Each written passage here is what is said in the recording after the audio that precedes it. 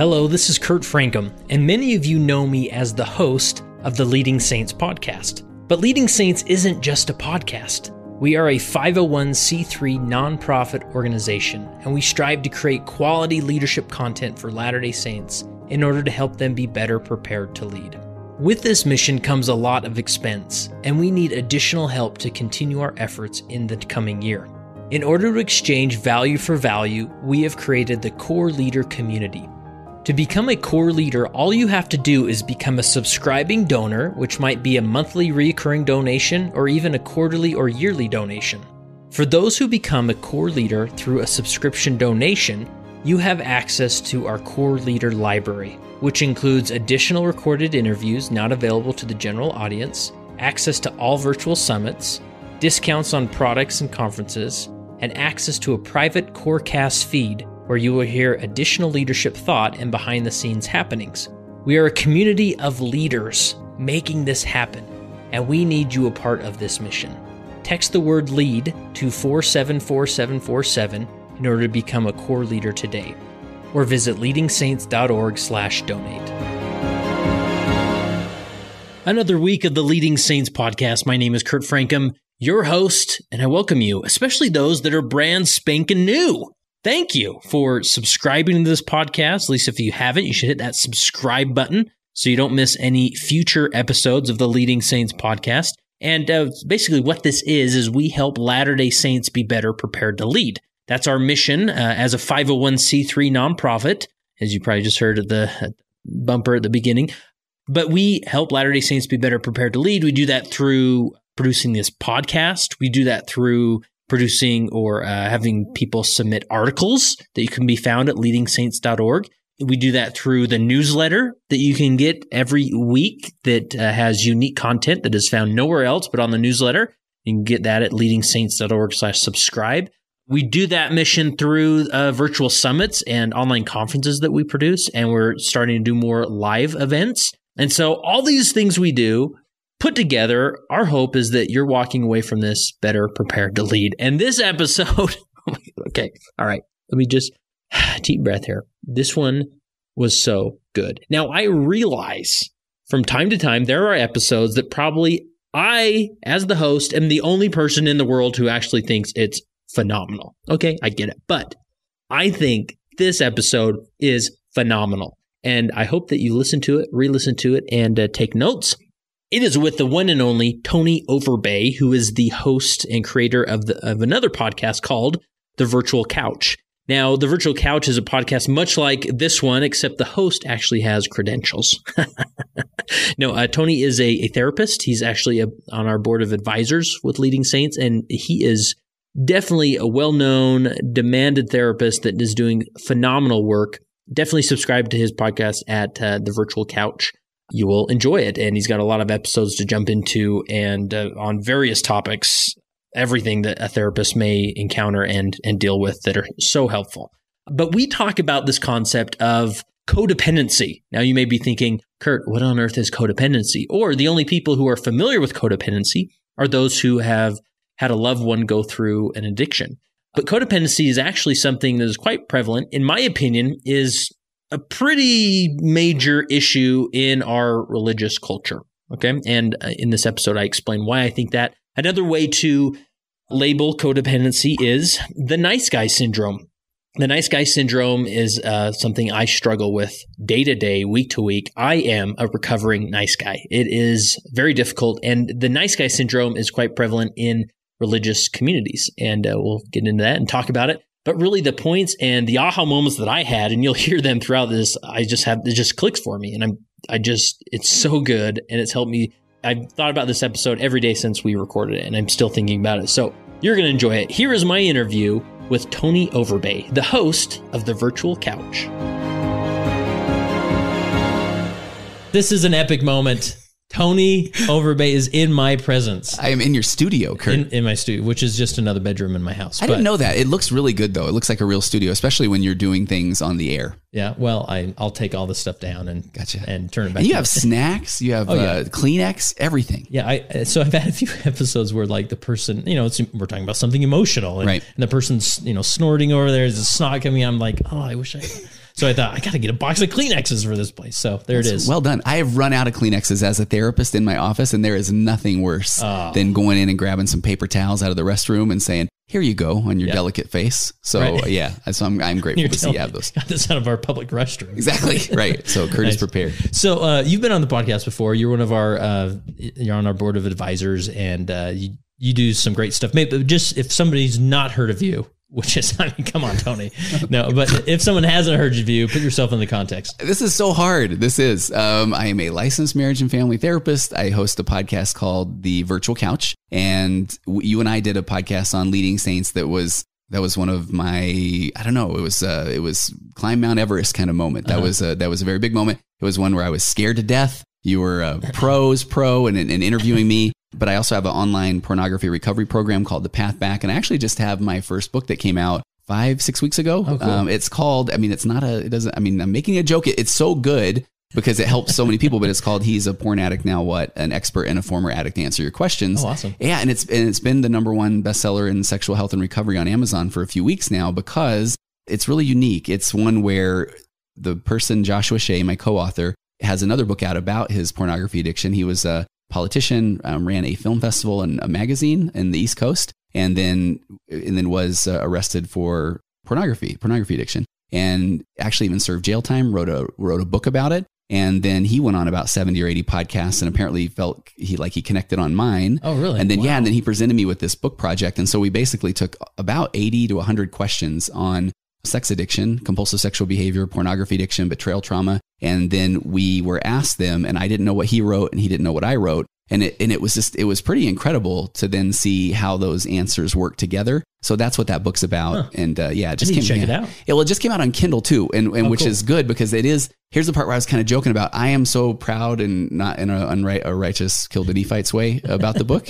And the critical reviews have been it's been mind blowing about That's awesome. So it's really been, it's been neat, but it's not one that people want out on their coffee table. Really? Yeah. So the Kindle version has been selling really well. Awesome. But so book, online program, the podcast, and then a therapist, 4 kids that are amazing. Been married to my high school sweetheart. One in particular at basketball. Yeah, I know, right? It's so fun. I don't want to be that guy, that proud dad guy, and it is my mission to recruit him to BYU somehow, but it's probably not going to happen. I do hear this often. Yeah, we do. No, but he's a sophomore, but he's actually, he's got a national ranking in basketball. And I love seeing your clips come up on Facebook because I'm just like, man, that kid is. When you and I finally got to bro hug when I came in here, I don't know if you noticed, I'm not a very tall man.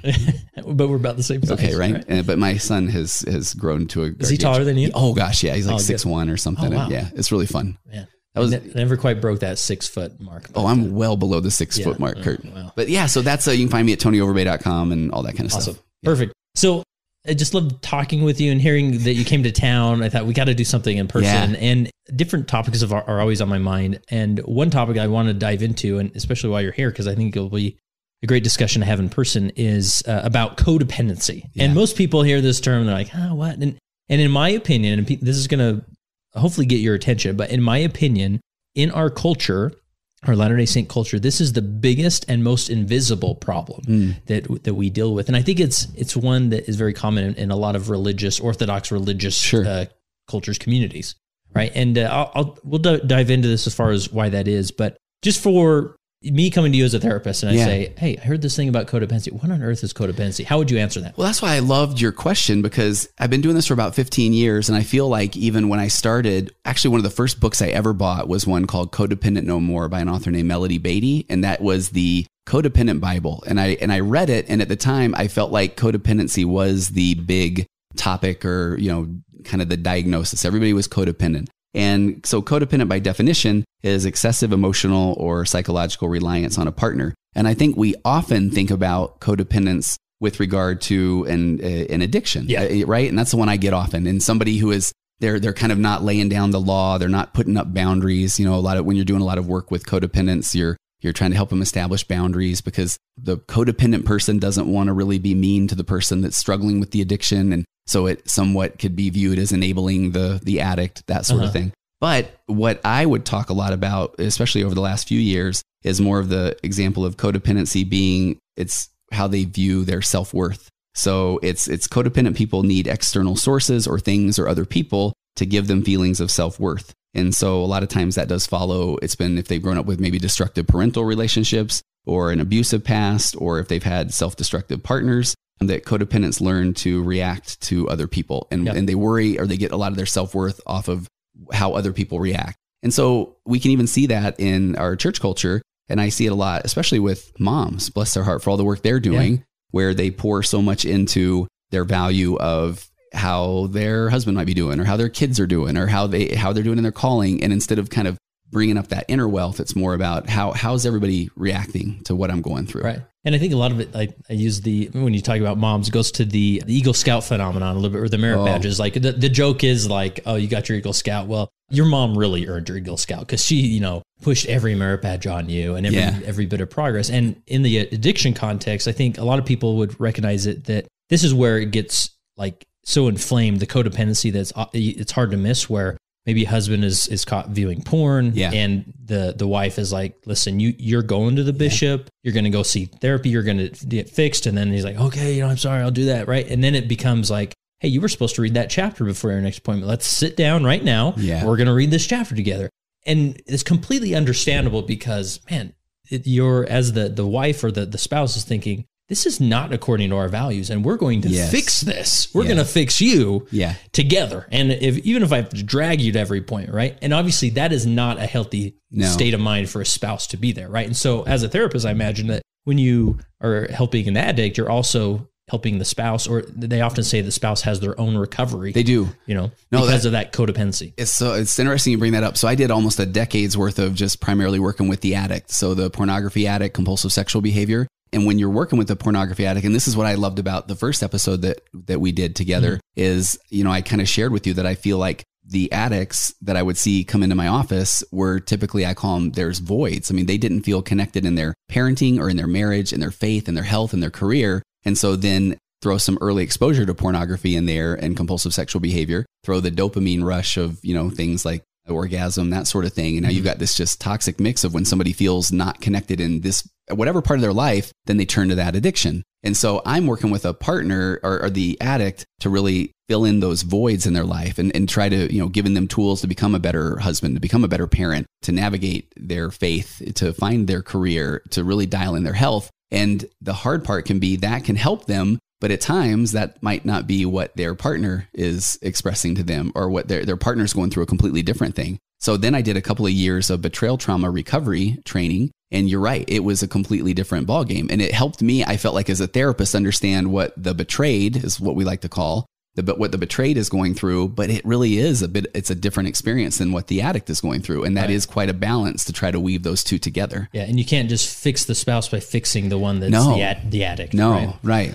And it makes me think of, it goes back to the void, and oftentimes that void is caused by trauma. So it maybe had a really rough upbringing. Yes. I think you've mentioned this a few times. You grew up with alcoholic parents, right? And so that can then turn you into, I hated that. I'm going to be a very good dad, right? Which is but it was funny. Yeah, I was sharing with you before we even started. I mean, I wanted to be a husband and a father, I think, before I even had an idea of what that really meant. I mean, I wanted to be the world's greatest husband and father, just, that was just a just deep value of mine. Right. And I don't know if that's a normal thought that 14 and 15-year-old boys have, right. And I mean, that thought and that value can seem, it's a good thought and a good value, but what you're doing in that, and correct me if I'm wrong, is there's a void, there's trauma that you're trying to bury and mask through this. Right. And for mine, it turned into, and I didn't realize this till quite a bit later, but I did a whole lot of speaking early on after I joined the church in my 20s and 30s. And I would speak anywhere. I wanted to just get everybody excited, but I know that I was really,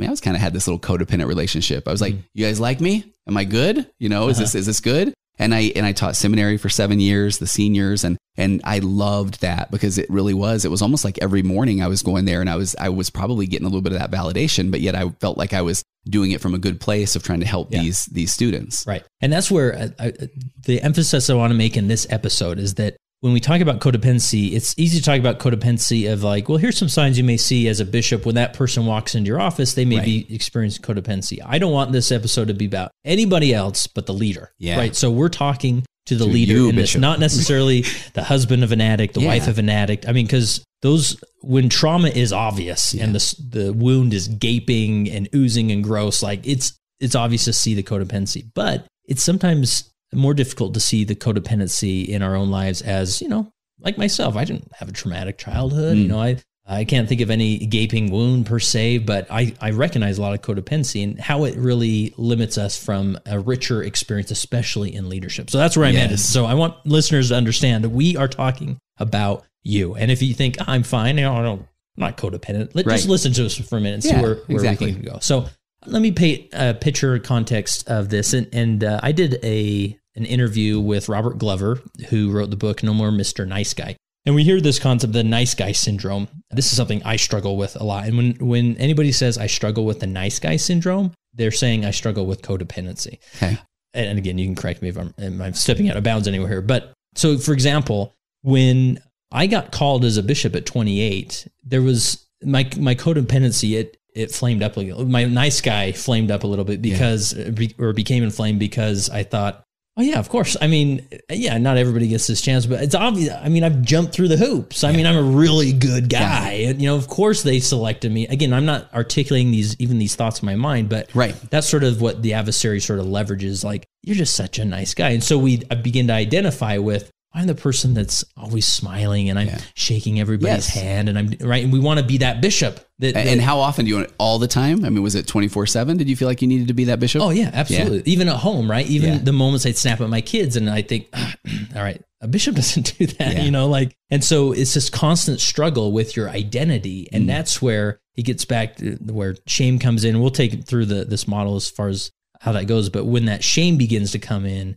then I just want to cover up and overcompensate with more nice guy, right? Yeah. Like, okay, well, I just need to go do my ministering assignment. And that's my problem. If I just do that, the try hard gospel. So take us down this path as far as like, I'm setting the context of maybe just an example of where you see it, or maybe someone in the ward is sick. And so you feel like I got to get over there and deliver 3 casseroles this week. Because if I don't, man, that's not according to my values. Right. So if I don't, then people are going to think that I'm a bad bishop, or people are going to talk about me, or people are going to think that I must be doing other things wrong. Or, I mean, you can kind of go all kinds of places in your mind, right? Right. Yeah. So are you okay if we take a step back? Yeah, so here's where, and I like that you've already tapped into this concept of your individual values. So one of the things that I like to do when somebody comes in to deal with whether it's anxiety, depression, addiction, anything in my office, is I start with, you're okay. And I know that sounds like a cliche and those sort of things, but I am a huge fan of a therapy modality called acceptance and commitment therapy. We'll call it ACT from this moment forward. Okay.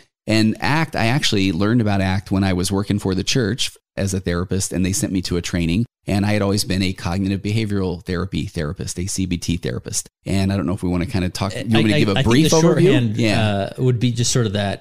My thoughts lead to emotions, emotions to behaviors. Yeah, that's right. And so, and it's been around for a long time. And in a nutshell, it kind of addresses this, hey, let's just kind of look at those thoughts you're having, maybe come from your past. Yeah. They're most likely automatic negative thoughts. They have little cool acronyms, ANT, automatic negative thought, or they call it the stinking thinking. And so again, this is such a brief overview, but yeah. Yeah. I mean, as we talk about these things, we're not throwing one under the bus. They're just different modalities. Right? And so CBT just says, so then you get into a situation, you kind of feel bad about something and you kind of say, oh, I'm probably having automatic negative thoughts. And so the goal in CBT is to change that thought. Maybe maybe I'm interpreting this wrong and it's something else. But I have to tell you, when I went to this acceptance and commitment therapy training, this ACT training, I honestly felt like, wow, this is what I changed careers at 30 to learn about. Because what ACT says is, we're kind of starting from this, hey, you're the only person that has ever walked the earth that has had all of your, they call them private experiences, your nature and nurture and birth order and DNA and abandonment and rejection and fear and hopes and loss. And you're it. Like, you're the only person. So actually, what if the feelings you have, whether it's not wanting to deliver the casserole right away, or having a feeling of it's hard for me to go to the hospital when I don't know what to do. what if you start by saying, hey, yeah, you have those thoughts and feelings because you're human and you're the only person that's ever been through the stuff that you bring to the table. And I even go so far as to say, as a matter of fact, if you didn't feel that way, something would be wrong with you. Now you're kind of in this world of, and this is maybe not the right context, but I always jokingly now say, if you didn't have those feelings, you're a robot or a psychopath, and you're neither one. Right. So you start from that world of acceptance as saying, I'm okay. Yeah. Right. And this goes back. So just to put it in the context with maybe a typical leadership, which you've done a little bit, but maybe things seem to be falling apart in the ward and you think, man, I thought I was a better bishop than this. And I can identify 5 areas where I really slipped up. And to get to a point where you're just saying, I'm okay. Yeah. Like that is okay. Yes. This stuff happens. And you sort of get in the state of mind of acceptance. Yes. Right. And this is I've been doing a lot of speaking, and I've done a few episodes about this concept of God is not disappointed in you. Nope, right? Absolutely not. And because people sort of look at that like, I don't know about that. But if we can get in the state of mind where we say, you know what, I've done these things, I've fallen short, I haven't lived up to be the bishop I thought I would be, or the Relief Society president I thought I would be. Is God disappointed in me? No. In fact, he's not. Like, okay, then I'm okay. This is okay. We can move forward, right? It's so shifted my chair. Like, it is very liberating. And I mean, as a matter of fact, the Acceptance and Commitment Therapy book I love that just came out by the founder of it, who is still alive, Dr. Stephen Hayes, it's called A Liberated Mind. Because again, we're kind of starting with this principle of you think those things because you are a human, which is a wonderful place to start. And I don't know, and this might be the part where I think I joked with you earlier, if you want to edit anything, Kurt, okay. This might be one of those where I will go off in the weeds. I'll keep you in line. Right. In the lane but here. Even if you are to start to take on more or start to expand your horizons, that is going to come more effectively from a place of acceptance rather than a place of what's wrong with me. So I think people often feel like, I really need to, I got to figure things out. Like, what's wrong with me? I'm not doing this well, or I'm a horrible bishop, or I'm not as compassionate. Guess what? That is not the path to now I'm going to be super compassionate. Now I'm going to be awesome. Right. Because you're just starting with this negative view of self versus that if I'm okay, then it's like, all right, I'm okay. Right. Now what can I do to grow? Yeah. Because a lot of people, they hear this concept of can God be disappointed in you? I say no. And then they think, well, if he's not, like, won't we just like sin then? Or like, won't we just lose control? No, like, you won't. Right. Or if I say that I'm okay being this type of a bishop, maybe that'll mean I'll just perpetuate down this negative slope and be a worse and worse bishop. But no, that's not the case. No. We can say we're okay. Yes. And that we still have we're still aiming for progress. And here's the one I want to say, trust me, I'm a therapist. I don't know, I feel like that should be on a t-shirt maybe, but that is the part where you nailed it. When people say, okay, but if I say I'm okay, then I will never try to grow or do anything again. And that is absolutely incorrect. That is, right. Yeah, it's false. Right. Because when I'm in a state of God is not disappointed in me. In fact, he is overwhelmingly in love with me. Like there's nothing more I want to do than keep trying. Yes. Right? Yeah. Another tangent you might be able to cut out, but I spoke at a body positive conference just about 2 or 3 weeks ago. And it was, and even that's a real hot topic right now. And I laid this concept out with that, where a lot of times if people say, I'm just me, I got to be okay with my body. That message is absolutely correct. But a lot of people are afraid to embrace that message because they feel like, well, if I just say that, then I will let myself go and I will never, be healthy again. But it's the opposite. It's once I say, no, I'm okay. That's when it's a little bit easier to start to pivot toward a little bit more self-care or because I'm okay. And you're right. It's okay to love myself. And if I love myself, then that actually means I'm just going to be more aware and I'm not going to feel the judgments of others, or I'm going to be able to move past those quickly and do what I feel is right for me based on my values. Yeah. And this is really obvious to see when dealing with the addicts where they had a slip up, and it wasn't just a slip up. In fact, they went on a bender for 3 days, but to get to the point of saying, you know what, that's okay. Yeah. You're okay. Rather than, okay, now I'm going to beat myself with the fact this happened. It leads to more shame, which then leads to another bender, right? Yeah. You listened well in our first episode, That's right. Kurt. I'm learning. Because that was the best part, where I feel like one of the things I enjoy the most is when maybe the addict has come back to me the second and third week in a row and they said, I keep messing up and I haven't read what you wanted me to, and I've done zero mindfulness, almost like they are saying that I'll just say, well, all right, I guess go and keep doing the addiction. I just say, okay, all right. So, what are we gonna do today? Yeah. And again, taking it back to the leadership context, it's like we may think, man, I'm not doing enough as a bishop. In fact, I haven't read my scriptures in 3 days. And that's why this bad thing happened. And so, and then we just keep beating ourselves up for that. So again, going to a place of saying, I'm good. Yeah. That's okay. God's not disappointed in me. This is your fault for this next part. Okay. Let's hear it. When you just said, I maybe haven't read my scriptures in a few days. Again, you've had my office bugged apparently, but working with a lot of LDS clients, and this one is part of acceptance and commitment therapy. If you want to do super deep dive, it's called relational frame theory, and it's amazing. Whoa. I know you see me get all excited. We are the only species, animals that relate. We can relate two items within our frame together. If we are an animal, we say that is danger, that is food, that is safe, or those sort of things. We as humans, then we see something like, okay, I haven't read my scriptures in 3 days, and something bad just happened in the ward. And we then try to relate them together. Must be my fault. Yeah, if I was more in tune with the Spirit, I would know, just like President Monson knew as a bishop, that I needed to go to the hospital that time, and I would have been there to save him and bless the family, and this would have been okay. And that's because our brain, bless its squishy pink heart, is trying to just help us and make sense of things. So it tries to do that to orient ourselves. We feel like we need to just make sense of everything, when at times, I haven't read my scriptures in 3 days, noted. It's a value of mine. I'm going to get right back to it. And the more I can do that, the more it's going to become more of a routine. And something as bad has happened in my ward.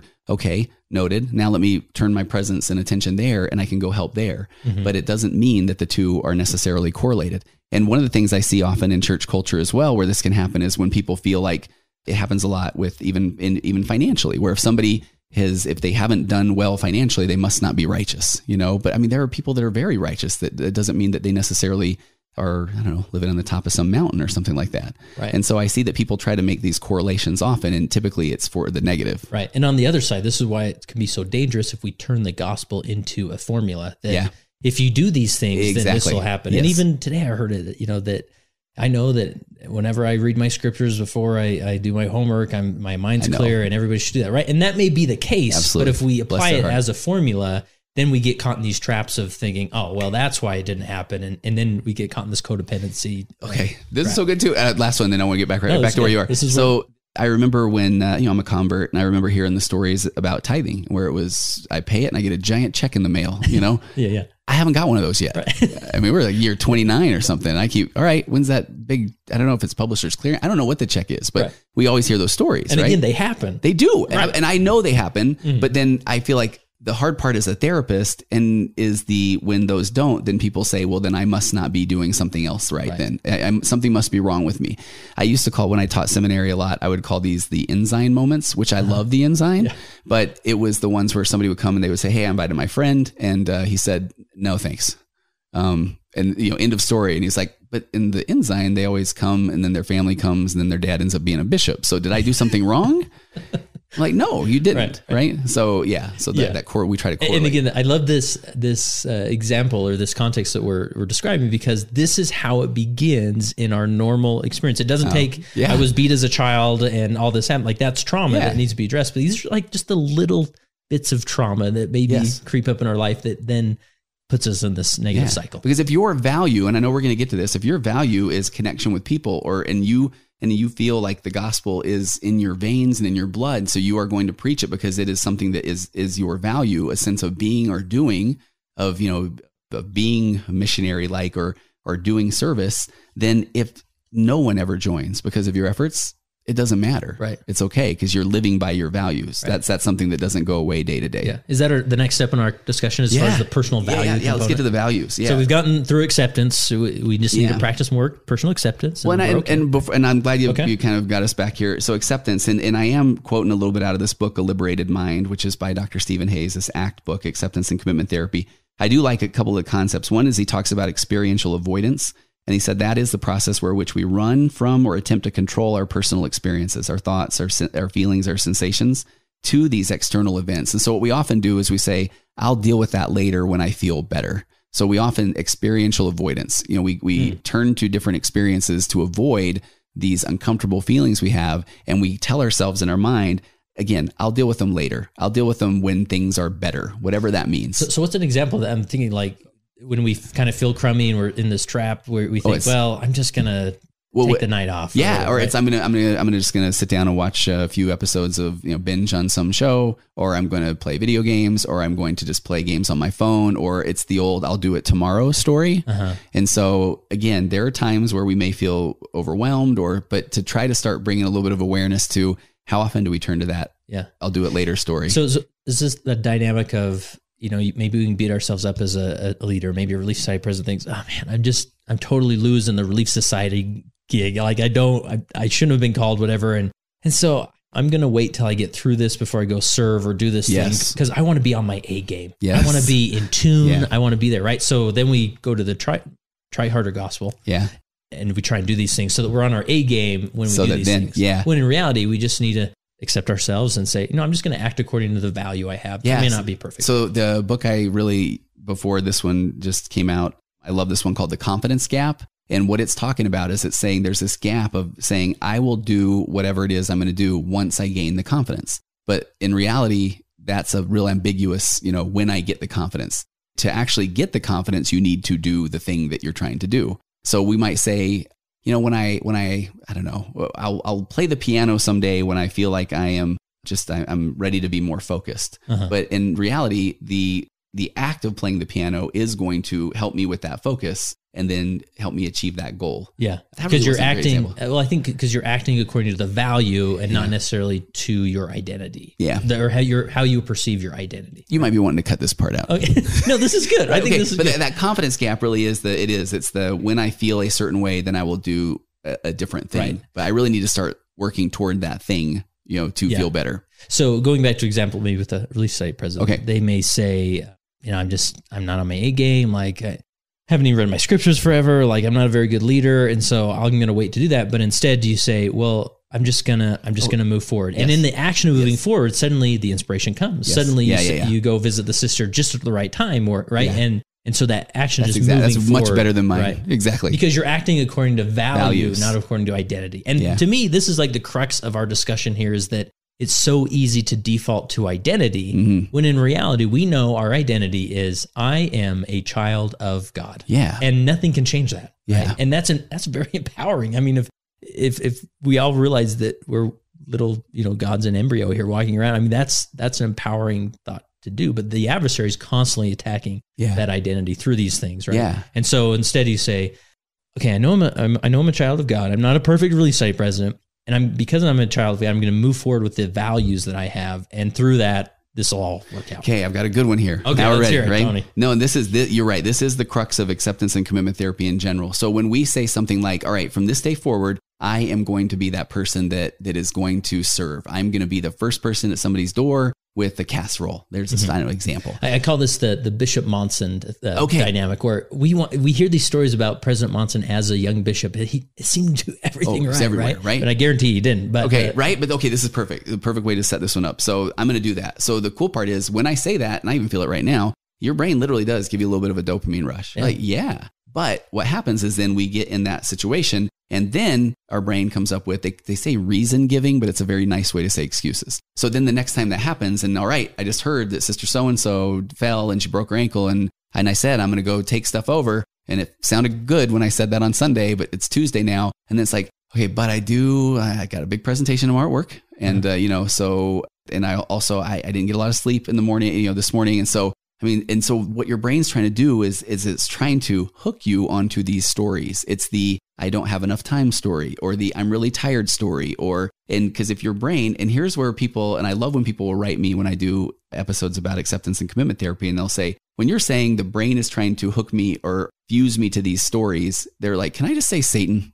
And I'm like, absolutely. Yeah, absolutely. That'd be great. And really, because it is our nature that's doing that, and the natural man is an enemy to God, and so the adversary is always going after the natural man through our nature. Yeah, right? And so what your brain is trying to do, or what the adversary is trying to get you to buy into, is this path of least resistance. It's the natural man. It's the least amount of work to do. And so if my value now is a value of service or a value of being and doing, and now I have set and aligned myself that is what I'm going to do, especially if this is my calling, then those stories of I have a presentation tomorrow or I didn't get enough sleep last night, we're not even arguing if those are true or false stories. They're true, but are those productive thoughts toward my value-based goal? They're not. So at that point then, I kindly thank my brain for trying to, think of me and try to get me out of this situation. But then I just defuse and I kind of just move back toward being very present and then working toward my value, if that makes sense. Yeah. So going back to the application of it. Yeah.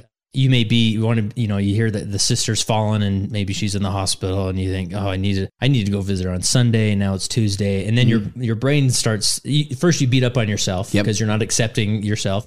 And then your brain says, well, yeah, but tomorrow's a big presentation, right? Then, and it's already been 3 days. It's a little awkward right now. Yeah, right? Might as well give it time to breathe. But you're saying instead, like, go back to your values and say, I want to be the type of person that is serving, that shows up to the hospital when people are in the hospital. Yeah. So I'm going to at least try to go that way, or, do something. Yeah. Because Ian, then you're saying, I'm not even arguing that it's been 3 days. I'm not even arguing that it's maybe going to be a little awkward. I'm not arguing that I've got a presentation tomorrow. Those could all be true statements, but are they productive thoughts or productive statements toward now my goal, which is based on my value of serving at this point? And if those aren't in line, then I kindly then diffuse from that thought. I thank my brain for trying to give me those excuses. And then I just go right back to being present. And what's funny is you'll watch, then I'll get in the car and all of a sudden it's like, well, it's a little bit late. Your brain's going to keep trying to do it for a little while. And I always say that eventually your brain finally goes, fine, go see him, and just allows you to be very present. But at the same time, because this is where it's sort of dangerous territory, because you then can begin, like, then you can get, your brain can take you to like, but if you don't go see her, like, yeah, you're a mess. Right. Yeah. And so at times you kind of have to shift back to the acceptance of just saying like, you know what, I haven't seen her in 3 days and it may be another 3 days till I see her, and that's okay. I like where you're going with this too, because I've worked with enough leaders over the years where sometimes I feel like they're telling them these stories of, I have to go and say something inspirational, or I have to go and be this person that is in complete control. So maybe that's one where leaders at times feel like that goes against their value. If their value is honestly just of being, if their value is of connection or their value is of friendship, then I think even as a bishop, if they can then tap into, hey, my value of friendship is, I'm just going to go over there, and my brain might be trying to say, well, you are the bishop, you have to say something very inspirational. Then it's like, okay, that might be where a bishop will feel like, well, what's wrong with me that I don't want to go do that because I don't necessarily know if I'll have something deep and inspirational to say. Okay, true or false? We're not arguing that. But if your value is of being a good friend, then I turn toward that value, and that's going to kind of lead me back there. Does that make sense? Yeah. So let me take you down this path and see if this works. And are you familiar with Scott Adams, the guy that does Dilbert? Oh yeah, he has their same barber. Yeah. So he wrote a book. He writes several books, but one book he wrote called "How to Fail at Almost Everything and Still Win Big" or something. And a phenomenal, book. I've read it a couple times now. But he talks about this concept about systems versus goals. So one principle I took away from that I've applied in my own life is that when it comes to working out, I'm a 37-year-old man. I mean, things are changing with my body, right? Yeah. I got to stay active, right? So one thing he says is he's made a rule for himself that he wants to be the type of person that goes to the gym, not the type of person that loses 20 pounds, right? And so we can set the goal, say, I'm going to lose 20 pounds, right? But instead he says, no, I just want to be the type of person that goes to the gym. So he gives himself 100% permission that when he walks in the gym door, he has 100% permission to turn around and go home, right? And so that's essentially what you're saying. Yeah, is that exactly. I just want to be the type of person that at least shows up when somebody's going through a hard time. Now, I realize I may not get to everybody, right? And I'm the same way. I don't go to the gym every day, and I accept that. I'm okay with that if I don't. But I want to be the type of person that goes to the gym. And there's been a few times that I've literally gone for 5-10 minutes. I go in there, I like hit the rowing machine for a minute. I'm just not feeling it today. In fact, I'm going to go home, and that's okay. Right? Yes. And we're in the same vein here, right? Absolutely. Yeah. It's funny. Last year, so 2019, I tried to acceptance and commitment therapy just for fun. This goal of doing push-ups, a lot of push-ups, because I have 10 minutes between clients. And so I decided, instead of saying I'm going to do 100 push-ups a day, because I've done that one many, many times. And then when you don't do it a few days in a row, then you feel like, what's wrong with me? I must not be good at this. So I tried to do my value of being fit. That was my value, or my value of movement. And so then my goal was just to do push-ups each day. And I left it at that. So then it was so much easier to then, if I ended up some days literally doing, a set of 20, then my brain would say, well, yeah, but that was only 20, right? But then it's like, okay, true. But I'm not even arguing the number. Right. But was that a productive thought toward my value of being fit and my goal of just doing push-ups each day? Yeah. And it actually took a little longer than I thought. It took a few months of doing this every day to where I did finally feel like my brain just said, fine, do your push-ups. And then I felt like it was floodgates unleashed. And then it's, doing way more than I've ever done in my entire life. And now it has, a year later, it's become quite a habit. And now it's, dug into those deep neuro pathways. And so I really feel like that is exactly what when you accept, then you don't beat yourself up about, you kind of set this value to work from, that you are going to do so much more than if you just say, here's this goal. Right. And because then I think often then if we don't meet that goal, then we already have this built in, see? Right.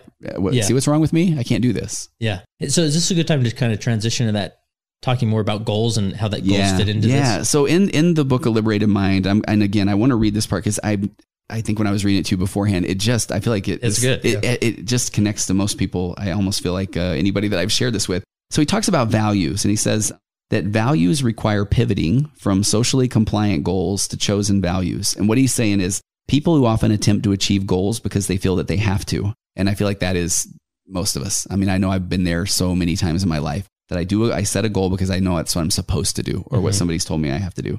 But he says though, so we try to achieve goals because we feel we have to. Otherwise, people we care about or whose views we care about would be displeased or they'll be disappointed in themselves. But research shows that such what he calls socially compliant goals give rise to motivation that is weak and ineffective. So right out of the gate, if you're trying to follow a socially compliant goal because you think that someone will be disappointed in you or that you'll be disappointed in yourself or this is something you're supposed to do, then it gives rise to motivation that's weak and ineffective. So he says we might try to drive our behavior with such external goals, but we also secretly resent them because they undermine our own process of unfolding. So that one's right. It is so good. So let me take this to a context of leadership context. And the first place my mind goes is to a coordinating council where a group of stake presidents get together with a Area 70. And this is what happens. I've talked about this before on the podcast, is that they walk into this room and they highly respect this Area 70, right? I mean, he's our leader. I mean, he's our priesthood leader. He's called of God, right? We so much respect him, right? And then it talks about the people you respect. Yep. And then he comes at the coordinating council and says, hey, here is a list of goals and things that are on the brethren's mind. And then we think, oh, well, I respect them too, right? And so you walk out of that meeting with a list of to-dos and you should do's and everything, right? Yeah. And then you take that back and you try and implement it. And then what happens is now you're the stake president doing the exact same thing to the bishop. And then he respects you, right? Yeah. And so it's this domino effect to the point where now we have these arbitrary goals that aren't connected to really any value that you've established as a ward, right? And so you're just sort of spinning your wheels. Like I see it right now. And I mean, I'm excited for this upcoming conference and this focus we have on the restoration. And President Nelson has asked us to focus on studying the restoration. And now I'm seeing these wards that are sort of like artificially creating this motivation of like, aren't we all excited about the restoration? Because President Nelson said we should, so let's all be excited, right? And again, I mean, I love the restoration and I have deep testimony of it, but this is how the trap can manifest itself in an organization and from that leader when we begin to start thinking, well, because again, it goes back to our identity. If we don't focus on this, we're not a very good ward, right? Yeah. And so the tip and focus I tell leaders is my gospel according to Kurt, which you hate that phrase. No, I love it actually, but I was saying right. Love and hate. But this is where I think like when that stake president walks out of that coordinating council, his number one job is to eliminate as much on that list as possible, right? And create a focus that's attached to the values of a stake that leader has already established. Oh, that's nice. Yeah. That's exactly it. Yes. Because like we were talking about, and here, I'll finish the values part and then you so much what you said. So he says the yearning for self-direction and purpose cannot be fully met by goal achievement, since that is always either in the future, meaning I haven't met my goal yet, or the past, meaning I met my goal. So he said values are chosen qualities of being and doing, such as being a caring parent, being a dependable friend, being socially aware, being loyal, being honest, being courageous. Living in accordance with our values is never finished. It's a lifelong journey, and it provides a way to create enduring sources of motivation based on meaning. And ultimately what your values are is up to you, a matter between you and the person in the mirror. So, or if we then throw that as a stake values or ward values, or I think we were talking about, I see it often where somebody says the goal is 5 baptisms. And again, I'm just bringing awareness to this. I am not judging, right? But then when people say, okay, I will do whatever it takes to get that person baptized, period. And this is you do wonderful work here, Kurt. It can be a tiny bit controversial, right?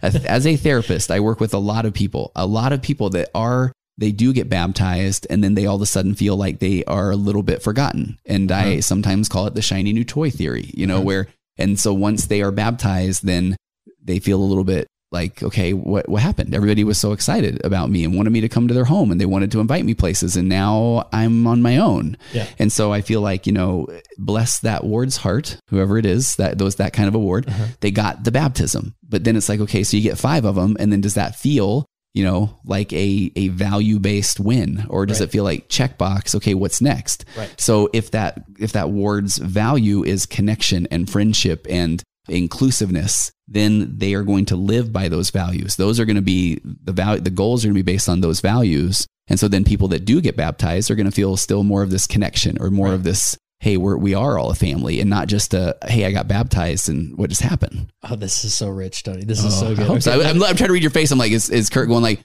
I'm going to write down the mark where I edit this. No, this is so good. Let me be very clear when you say, sometimes I don't know, controversial. I don't know, but I know, right? It's sticky stuff, right? So let me be very clear of what we are and what we are not saying. We aren't saying don't listen to President Nelson, don't follow the prophet, right? Yes. And you're not saying don't do baptismal goals, don't baptize people. No. What we are saying is that when we become focused on goals rather than values, that's sort of when the train goes off the track, right? Yeah. So absolutely, let's sit back and ponder over what values are connecting to what President Nelson is asking us. But the problem that a lot of leaders miss is they never take the step to establish what the value of the ward is, right? Sometimes it's easy to figure that on a personal level. Like, I have a value of, choosing the right and being honest and these things. All right. But as an organization, that leader has to take the time to create a vision that connects to values, so that when President Nelson says that, you can take it back to the values and say, okay, President Nelson's asked us to do this. What value does that connect to? Yeah. And if it doesn't connect to a value, and again, values change, in an organization or focuses, then you say, you know what? Well, we're going to listen to conference, but we're not going to create some program just so that we can identify as a ward that just does everything that President Nelson says, right? Yeah. Because, and again, it sounds so weird saying that, because that's not what we're saying. Welcome to my world as a therapist.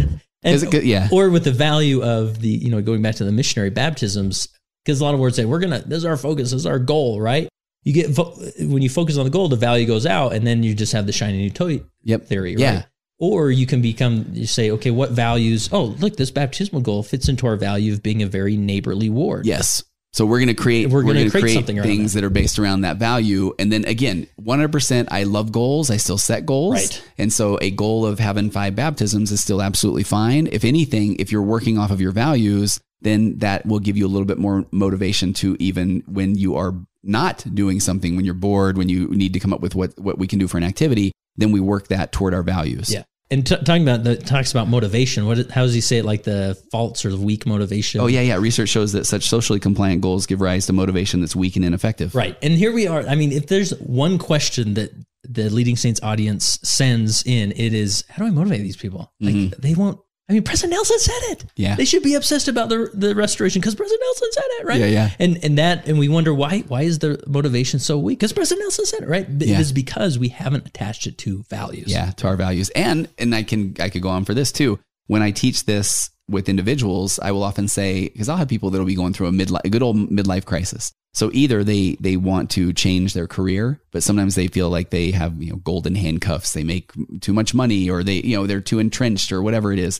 And so I'll say, okay, if you can't then change your career to be something that is in line with your values, then work your values into your career. Mm-hmm. And the simplest example, which is not going to then sound like a huge one, but I think you'll appreciate it, is it was a teenager home for the summer who was working at a fast food restaurant, who his job was manning the grill, but he had to have the job. It was a very sad story that led up to that. But he was miserable. So we identified values of adventure, of learning, and so then he took every chance he could to learn every other part of the restaurant. And then, of course, then manager sees him being ambitious and moves him from grill to other more exciting things where he actually then made more money. So there's a guy that then took a situation and worked his value into the situation. Mm-hmm. So you're right. So if we can either point the values toward the goal, or if we've already got that goal set, let's figure out a way to work some values in there. Yeah. And this is phenomenal. And again, we're not poo-pooing on goals or anything. And in my personal life, I've, taken back to a personal context rather than an organizational context. It's easy to, again, I always default to, I'm focusing on systems rather than goals, because I don't want to be the person that loses 20 pounds this year. I want to be the person that just maintains a healthy weight and eats healthy and do these things, right? So I focus, what systems can I put in place? One of those systems is I go to the gym every day. Even if I walk in or walk out, I go to the gym every day. Yeah. And so in a ward context, or even a bishop, taking back to a personal bishop, Relief Society, whoever, saying, I may not be the bishop that creates all these back of the ensign stories, but I'm going to be the type of bishop that at least reaches out to, I don't know. I remember as a bishop, I would write a personal note once a day. I'd try to do that. Right? So that was a system I did. And over time, it produced the goals that I wanted to see happen. Honestly, I love that. As a matter of fact, there's a person in my ward, this brother Carlisle, when he was Bishop Carlisle, that guy called everyone on their birthday forever. Yeah. When he was bishop, after he was a bishop, and that was his value. And that way, and so he was connected with that, and it made you feel good, and it made you feel like you wanted to be a better person, and it made you think more about him, and it made you want to serve him more. And if he asked you to do something, you would do it. And so I feel like, if that's who you are as a bishop, then that's who you are, and start there. Right. Yeah. I liked your one about the losing weight too. I work with so many people that they'll set a goal, losing 20 pounds, 30 pounds. They'll starve themselves. They'll get there, goal achieved, but didn't live by any value there or set up a system or change anything necessarily in a healthy way. And then feel what's wrong with me kind of feeling. And again, if we're living by values, then we can still hit a goal, but it's going to be a lot more meaningful. Yeah. This is powerful stuff. So what are we missing in this? And maybe I want to pivot back to the, as far as the nice guy syndrome or the codependency in the typical Latter-day Saints life is, as far as how to see signs that maybe you're trapped in that, because a lot of people may be listening to that like, it's interesting that other people have this issue, because I never feel bad for myself, and I'm doing a pretty good job, and I've accepted myself. Right. But to me, there's certain red flags that I see from time to time that scream at me in some groups that, I'm not literally screaming at me, but it is just so overly obvious when we have the leader who maybe it's the Relief Society president who just they want to project a feeling onto these people, so it projects back on them. So they're overly nice. They just want that someone walks in there and they want that person to feel something. Yes. We want them to feel that this Relief Society is so loved. Now, if we stop there, that seems like, well, yeah, of course. But the problem is that we subconsciously say, well, because if they feel loved, then that defines me as something. I'm a good leader. And so I'm going to overcompensate it again and again. So it's just that feeling of, are you being like, do you catch yourself being an overly nice guy? Are you apologizing a lot? Are you, just being trying to be a Superman in every context, not showing your weaknesses, right? Vulnerability is take us there. Well, no, that one's a big one too. And as a matter of fact, I just pulled up, you can see right here. You teased me about not highlighting things. Hey, I do. This is one thing highlighted. There's a couple of definitions of happiness, and I love talking about this whenever I get a chance. And I think it will apply to this being vulnerable or being authentic. So we talk about happiness, and this is from a book called The Happiness Trap, which is also another acceptance and commitment therapy book. But it says the word happiness has two very different meanings. The common meaning of the word is feeling good. In other words, feeling a sense of pleasure, gladness, or gratification. We all enjoy these feelings, so it's no surprise that we chase them. So I even think in this context, a lot of times maybe as that bishop, they just want to feel good. They want the member to feel good. They want to feel good. And of course, we're going to chase after those feelings in whatever way we can. They say, though, however, like all human emotions, feelings of happiness don't always last. No matter how hard we try to hold on to them, they slip away every time. And as we shall see, a life spent in pursuit of just those good feelings is, in the long term, deeply unsatisfying. In fact, the harder we chase after pleasurable feelings, the more we are likely to suffer from anxiety and depression. Because if we're constant, because we're doing that experiential avoidance, we're just trying to go after whatever it will be that will just make us happy in that moment or make that other person happy in that moment. He says the other far less common meaning of happiness is living a rich, full, and meaningful life when we take action on the things that truly matter deep in our hearts, when we move in directions that we consider valuable and worthy, clarify what we stand for in life, and act accordingly. Then our lives become rich and full of meaning, and we experience this powerful sense of vitality. And this is not some fleeting feeling. It's a profound sense of a life well lived. And although such a life will undoubtedly give us many pleasurable feelings, it will also give us uncomfortable ones, such as sadness, fear, and anger. This is only to be expected. If we live a full life, we'll live a full range of human emotions. Wow. And I think President Hinckley has an amazing quote that talks about your putts won't drop, your steak might be tough, or that sort of thing, but enjoy the ride. And I think about that whenever I think about this less common meaning of happiness. And maybe in that sense, a bishop might be experiencing a member that is going through something really hard. And that's where they don't feel like they know what to do because it makes them feel a bit uncomfortable. So that if they tap into that maybe a value of just, I don't know, connection or being there, just, they can go and be present and be there when somebody is having these uncomfortable feelings such as sadness or fear or anger, and they don't have to just chase after that. No, we're good, right? This feels good. Are you happy? You know, I don't know if that kind of. Yeah, exactly. And because my heart goes out to those leaders who, and here's another maybe indication that you're experiencing some codependency and the nice guy syndrome is that, are you avoiding people in your ward, right? And it breaks my heart. I think of my good friend who experiences same gender attraction. Mm-hmm. He came out, he was open, and the bishop, bless his heart, he didn't know how to help him, right? He didn't know what to say. There's no script. I mean, these are such complicated situations. And so my friend just felt like the bishop completely avoided him, you know, walked the other way down the hall. And again, bless his heart, there's nobody's fault, but this is, if you are finding that you're avoiding people, there's something that I can't fix the situation. And that's how I can't make feel good about myself. Yes, exactly. I can't make them feel good. That doesn't make me feel good. I don't know what to do. And that we talked earlier, that brings up this experiential avoidance. I'm going to go disappear into something else because I don't want to sit with these feelings, these uncomfortable feelings. But these people over here, I feel like I make a difference. I can make them feel good and that will make me feel good. Right. Yeah. And this is another in the nice guy, or the No More Mr. Nice Guy with Robert Glover. He talks about this, that nice guys often find projects to be in relationships with because, you know, they may find the abused girl who had a rough childhood and now he's going to be a great husband, right? Yeah. And so we sometimes do this in the church where we may find the member who's less active and then we hyper focus on them. Like I'm going to bring this person, I'm going to will this person back to the church and back to a gospel, the covenant path, because I'm going to just love them and I'm going to be there for them. I'm going to serve them. Because I know how to do that. Right. Yeah. Yeah. I know how to do that. And by living in that world, now I'm okay with my identity. Cause look what I'm doing. Look who I'm helping. Right. Yeah. And again, we need to help people. We need to serve. And this is sort of the conflict that can come from discussions like this is like, we need to serve that person.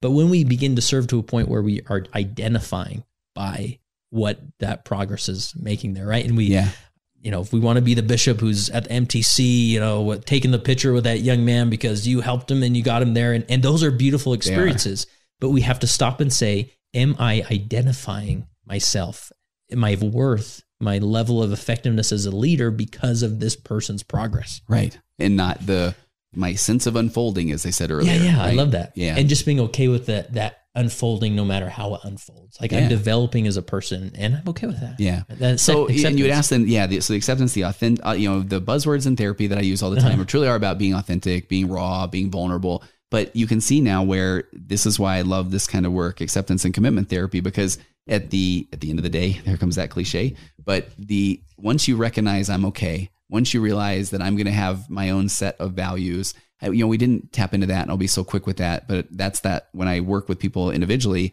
I have this list of values and they all sound amazing. And so it's difficult for somebody to sit there with a list of 50 or 60 values than for me to say, tell me which ones of these maybe feel more real to you or are more in line with what you believe than others. And because it's difficult and I think I shared off mic with you, the one I like to talk about is honesty. If you're sitting with your partner and you say, is honesty important? I mean, who's going to say no? Right. Yeah. But when I'm working one-on-one with people, if somebody grew up in a home, and I've had this happen many times where they had two maybe emotionally abusive or narcissistic parents who never told the truth and kept this person just constantly in this state of, I don't even know what to believe. I don't know what to tell my friends. I don't know. I could tell you stories about that for days, but that person is then going to say, no, you know what? Absolute honesty is a value that I must have in my life. But I also have people that grow up in homes where there was brutal honesty. You don't look good in those jeans. You are overweight. That didn't sound very good. I don't like that paper you just wrote. I mean, there are people that then come out of those situations and again, their own experiences, then they say, no, my core value is going to be compassion or kindness. And so I don't have to be that brutally honest person. Okay. So take me through this exercise you do with, so you bring out a list of values that are generally, general values that wouldn't surprise us. Honesty. And they all have a little piece to them that says, hey, here's a definition that goes along with the value. And I'll ask the person, hey, I'm going to read this value. And so I'm showing Kurt right here, right? Okay. So one's like acceptance. It says to be open to and accepting of myself, others, life, etc. So acceptance. So for some, that's going to mean something. Usually I'll say, hey, tell me what that means to you.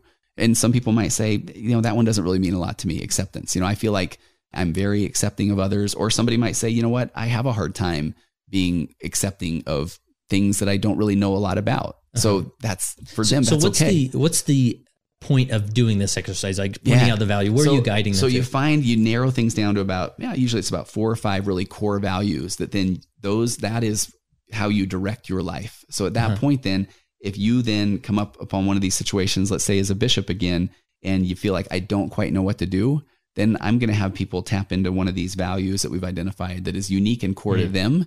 And then what's an action that they can do based on this value? And I think I'm glad, maybe this one would have been, I should have said this one earlier. So when we talk about going to the hospital again, if I come into the value of compassion or connection, or, one of those, or even some people really identify with the value of fun. If I can go to it's like, I don't know what to say or do in that situation, but I have this value of fun, then I'm going to go get, like, I don't know, there's that movie back in the 80s with Robin Williams, Patch Adams or something. I'm going to put a clown nose on and a wig, and I'm going to go in there and I'm going to bring my value of fun in there. So with this exercise, you're trying to pinpoint, like, what are the values that really anchor them? In their human experience? Yes, because this goes back to a little bit of, and this is what leads into that feeling like authentic, or feeling like knowing who you are, because and this is no one's doing this maliciously, but we grow up and our parents are projecting values onto us. You should feel this way.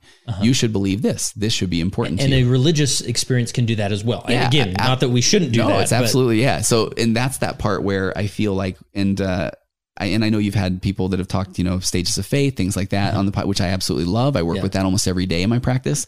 But that's where sometimes they call it an all-encompassing belief system. It's even including, here are your values. And so, and again, meant in a very good, positive way, but based on people's experiences that they've had, something might kind of be difficult for them with one or some of those values that they're saying that they've been told, this should be important to you. Yeah. Well, if all of a sudden it's not, now they start doing the what's wrong with me story in their brain. So with this exercise, like what if you do, you find 4 values, but maybe compassion isn't on that list of 4. And as a bishop, I think, bishops are supposed to be compassionate. Right, exactly. How do you balance that without, them going towards the shame trap? So, I mean, what you just said is the key. It's saying, because when we talk about compassion, when we go over a value list of compassion, I'll say, hey, tell me what compassion means to you.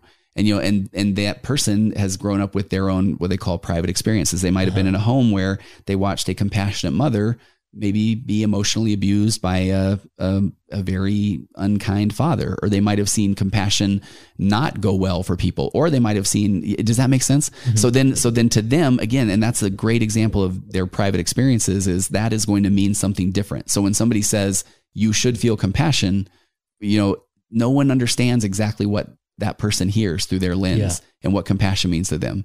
So just like when somebody hears, there's one that I run into a lot in the church, which is conformity is a value. It says to be respectful and obedient of rules and obligations. So there are some people that immediately say, oh, I'm a rule follower. Yeah, that is a very, very big value for me.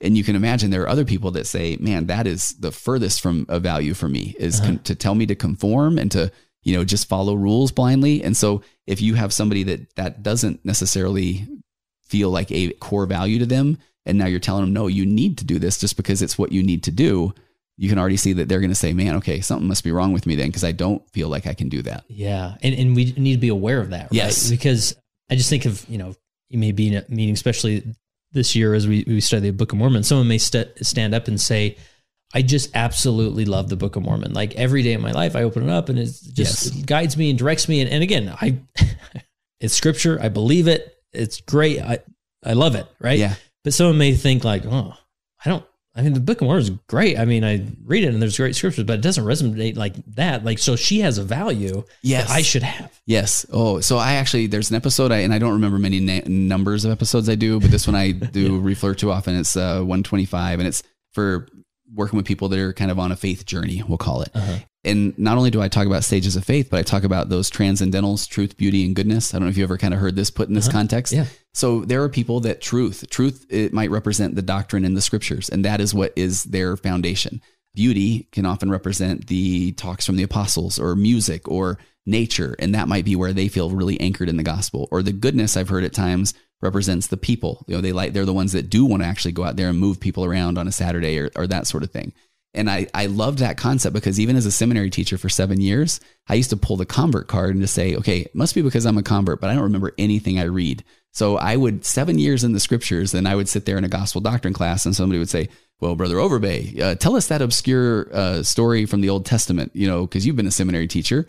And I was like, I have no idea. But I went through a long period of time where I wasn't about to admit that. And I really did feel shame. And I felt bad to the point where at times I didn't want to go to gospel doctrine. Yeah. And it took that acceptance or vulnerability for me to finally say, oh, I'm okay. I mean, yeah, I love reading scriptures. I love teaching the scriptures, but I don't remember them very well. Yeah. And guess what? I'm okay with that, but I really enjoy that, the beauty part. I love inspirational messages, conference talks. I can come to tears in a hymn. I love nature. That's why I love ultra running and trail running. So that to me resonates. Right. And then the goodness, sometimes people bug me, Yeah. but so I don't know if that kind of speaks to it too. Yeah. And so, and even when sometimes I do firesides on this concept, truth, beauty, and goodness. And the hard part is the truth people, the people that maybe their values are more in line with the doctrine. A lot of times then they hear that and I'll have people in the audience almost like in tears saying, okay, so I'm okay that scripture study can be hard for me, but I love conference talks or I love, social events with the church. Right. Yeah. And so, and people will hear that and they'll say, okay, so I'm okay. But I will feel like the truth people will say, well, actually they just need to read their scriptures more. Then they'll understand. Right. And that's this important concept and dynamic we face in leadership is that if we prescribe a behavior that is attached to one of our values to fix something in their life that's not attached to their values, then we miss it. And that's where we can lead down the wrong path. I love this because this is the part where there are going to be people that are going to be then more in line, or they're the people that really enjoy the doctrine, the truth, the scriptural part, that then are going to hear what I'm going to say next. And they're going to say, I can't believe he said that. And there's going to be other people that are going to identify with it. And it goes back to the acceptance part. I remember when I was, honest to goodness, going through and understanding my ADD diagnosis as an adult. I mean, I hid this thing forever. And then I remember, oh my gosh, this makes so much sense that when I would have to sit down, or my goal was to sit down and read scriptures linearly for 15 minutes. I mean, I did not come out of that feeling like I'm the man, Right. My brain would go everywhere. I mean, it would just, and then I would try to just slog through it. And then there were days where I just wouldn't want to do it. And then I would feel like something must be wrong with me. And I'm not about to start telling people that I have a real struggle with just sitting for 15 minutes. And then all of a sudden I realized, wait, accept it. I'm okay. Like I'm human. I've got all the experiences that I bring to the table. I can't just blame it on being a convert. Yeah. And then I realized that, all right, this is more of my brain. When I start reading something, just goes crazy, goes to town. And I remember the first time that I said, I'm reading some New Testament stuff. And I thought, what do they wear? Like, what kind of sandals are they? And so all of a sudden I'm 15 minutes on Google and I have read so much about Old or New Testament footwear. And I was like, that's the coolest stuff ever. So now guess what I want to do? I want to go read the scriptures again. I mean, it wasn't exactly, right. And then I went on to be a bishop and a stake president. But I mean, I went back in there. I'm like, okay, this is good. It's still in front of you, Tony. No. How dare you? So, but so that's the part where I feel like from this day forward, I'm okay. My goal now is spiritual study.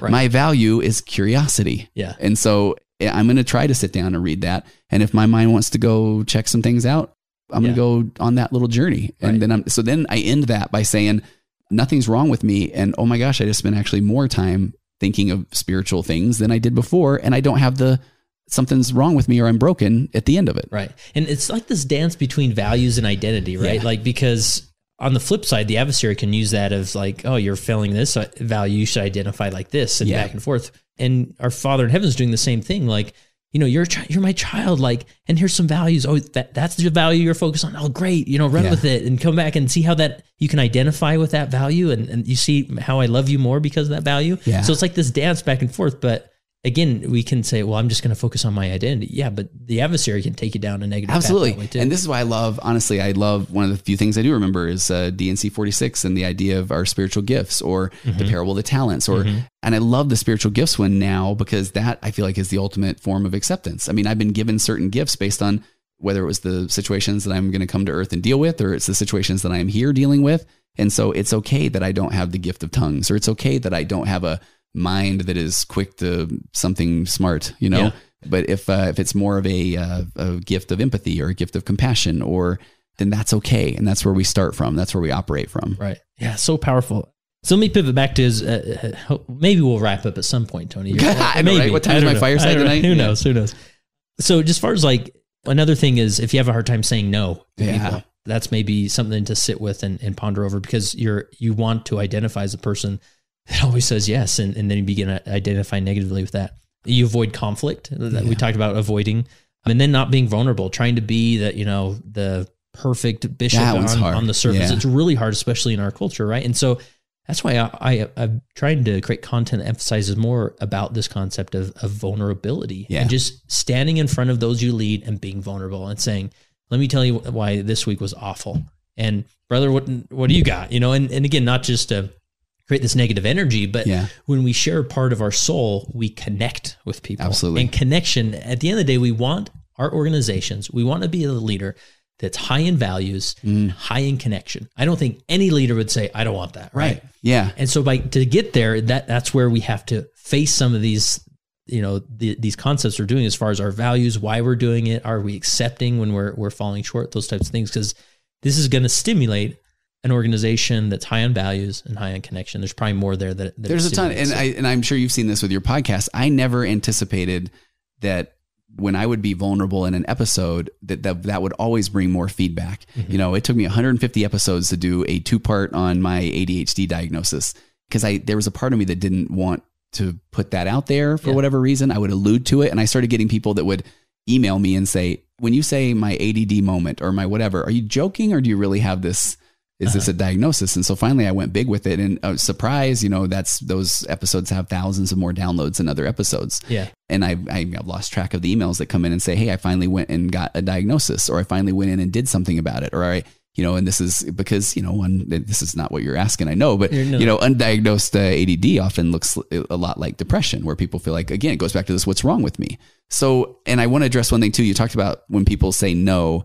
I feel like when people do become more accepting and they feel like this maybe isn't something that they can throw a value into, or maybe that's not the best way to put it, but I feel like that is now where we can delegate, because there are going to be people, the Elders Quorum president, Relief Society president, where there are going to be people that is their passion, their value. And so why not be open and vulnerable as a leader and say, man, thank you so much for coming in, and I appreciate this, and I'm so grateful. And here's my vulnerability is I don't know what to do with this, but I'm wondering if we can get Sister so-and-so involved or whatever.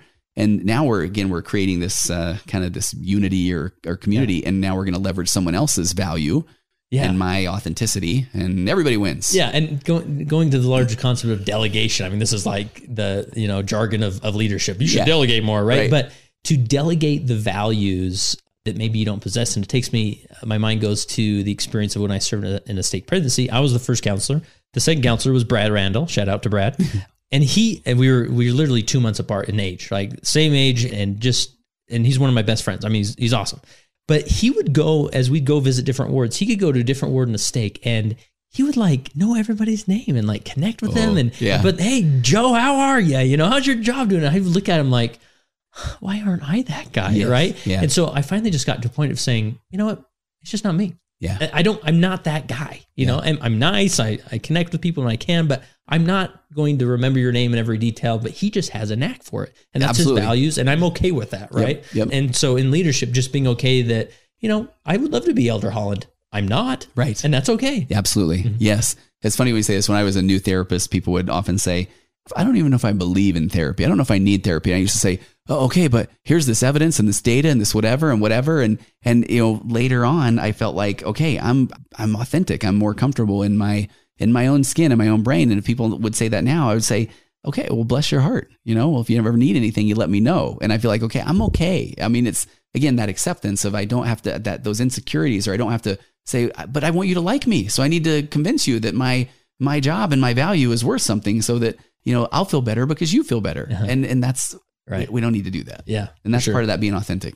And as I sit here and think, and I'm going back and forth to different contexts to, my church calling, to being a husband, to being a father. And I'm just thinking like, man, I'm just kind of a mess of things. And this is a messy, model. I mean, as far as going through this, and I make mistakes, and sometimes I do identify too much. And, I think I go around to these firesides, and sometimes I do a fireside and it's great. But I kind of am ashamed that I sort of like people coming up to me and say, no, you did a great job. Which right. Is okay. Right? Yeah. And it's okay, but you sort of, that's the mess of things. And I want to be the leader that, like you said, that has the right scripture, that comes in and people leave the office on fire and just loving life. But at the end of the day, this is, I think a great message to sort of wrap up with is that we get to a point that we can't be someone we're not. Mm-hmm. We have to identify with certain values and lead according to those values the best we can. But at the end of the day, we're not going to solve it for them, but Christ will. So this message motivates me to take people to the feet of the Savior and say, I can't fix them. Will you fix them? And he can. And I would say, if you step on my atonement speech, Kurt, I will walk out of this room, right? Go for it. But I mean, this is the thing that acceptance and commitment therapy, this whole shift, when I talked about that 6-7 years ago, when I was trained in this concept, I don't know what happened. The skies opened, everything became clear. And it really did feel like I just love the atonement, because the atonement is, you're just trying your best. And, you go back to this, as Brad Wilcox says, it's like Christ doesn't make up the difference. He is the difference. Yeah. Because again, you're the only person on the earth that has your private experiences, all that nature, nurture, birth order, abandonment, rejection, DNA, that you're it. So nobody understands you except for, guess who? Yeah. It's the Savior, period. Right. And I've got some great quotes ready to go for my fireside tonight that, where Elder Bednar, there's a couple others that talk about that the atonement doesn't just cover sin. It covers sorrow. It covers loneliness. It covers heartache. It covers it all, because those are all of those things that we're these imperfect beings, have all of this just stuff, these private experiences we bring to every situation. And we're trying to be vulnerable or we're afraid to, we're just trying our best. And so that's where I feel like, again, the atonement, it hits it all. And I always say, let me interject. Yeah. When I look at that list of values, and I think, I only picked 4, but I want to be all of those. You cannot be all of those, but the Savior can be all of those. Exactly. It makes all those up. So then I always say, when you get to that final, you're there, you pearly gates, and they're about to issue your harp and all this stuff. And then you see the Savior. I feel like a lot of us feel like we're going to say, oh my gosh, I'm so sorry. And I feel like he is going to run up to us and grab us and do one of these and just say, no, you did amazing. You did. Okay, you made me cry last time. You got Kleenex. Okay, yes, you do. Bless your heart. But it's like, you did all you could. I got you. Like, you're good. Like, thank you for working so hard. Thank you for trying your best. And I know that was messy. The agency, thought it sounded like a good idea. I'm totally kidding. It was a great idea. But it's like, but that's why I've got you. That's where the atonement comes into play, because I really do feel like it's all about our private experiences, and we do have our agency, and we're trying our best.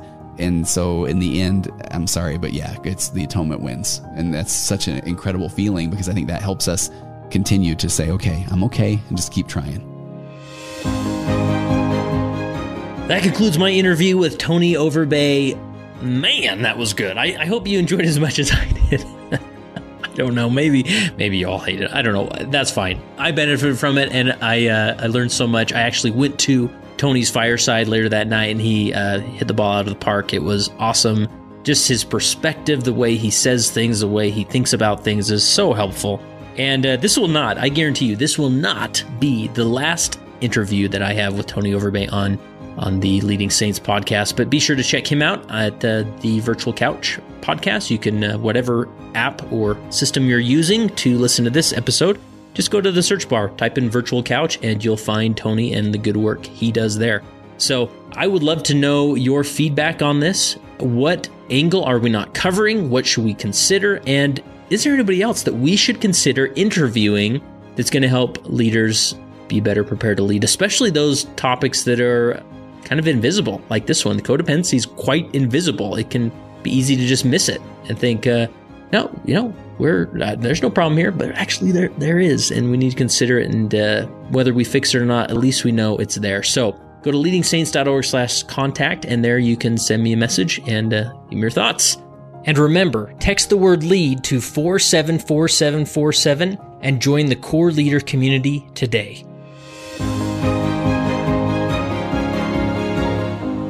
It came as a result of the position of leadership which was imposed upon us by the God of heaven, who brought forth a restoration of the gospel of Jesus Christ.